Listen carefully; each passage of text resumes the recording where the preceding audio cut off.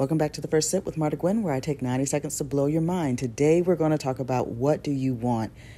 We all see these things, these 40 under 40 lists. We see all kinds of articles that are coming out talking about people who are leaving corporate America and making amazing strides in entrepreneurship. We see people who are taking real leadership roles in the corporate structure and doing very well as well. We also have seen increasingly this debate about the Great Resignation and how people are dissatisfied with how work works and they're looking for something else to do because they're just unhappy. But I think what really gets down to the core of it is something that's highlighted in this clip from The Notebook, which is a movie I was only able to watch once because it's very emotional. But in this back and forth, these two characters are trying to get down to the heart of a very simple question, which happens to be very hard. This guy just wants to know, what does she want? And this woman cannot say what it is that she wants.